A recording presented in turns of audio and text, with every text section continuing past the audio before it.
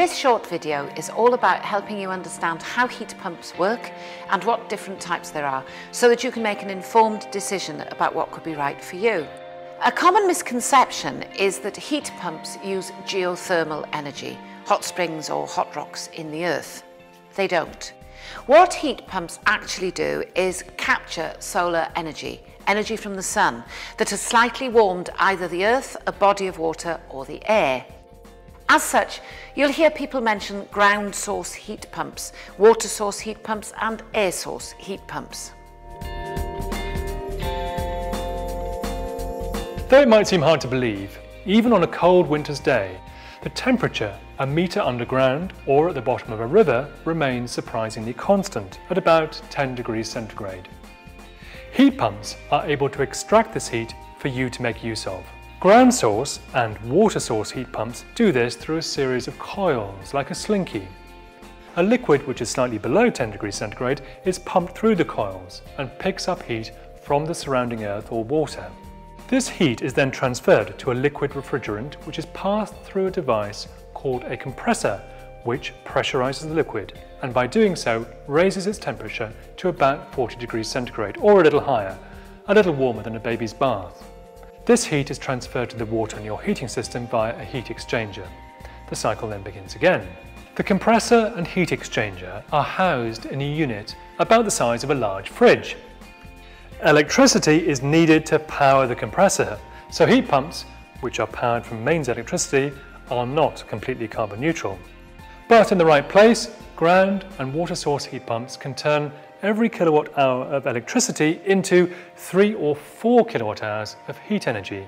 So they can be a good way to reduce carbon emissions from heating, especially if you source the electricity needed from a renewable source, such as a wind turbine or a solar panel. For ground source heat pumps, the main constraint is space.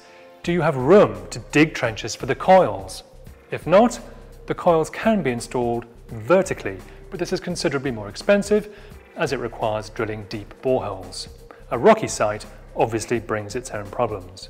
Water source heat pumps work where there is a reasonably high flow of water. This keeps the temperature more even. Some larger systems need a license from the Environment Agency because they extract water from the river or canal. Air source heat pumps work rather differently. Mounted directly on an external wall of a house, they work and look rather like air conditioning units, only that they run in reverse.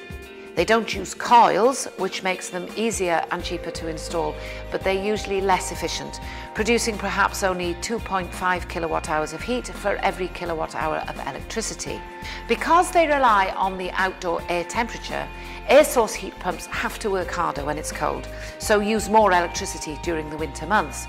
For this reason, although you'll find them in buildings throughout the UK, the best efficiencies are achieved in areas with milder winters. If heat pumps are so efficient, why don't we all have one? Well, firstly, the heat they deliver is at a relatively low temperature, little more than 40 degrees centigrade. This is perfect for, say, underfloor heating, but would feel distinctly lukewarm in most radiators.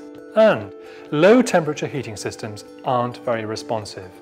They take time to bring a room up to the required temperature, so only perform properly in a well-insulated building. In buildings where the heat escapes easily to the walls, floors and windows, the heat pump would have to work very hard to maintain the temperature.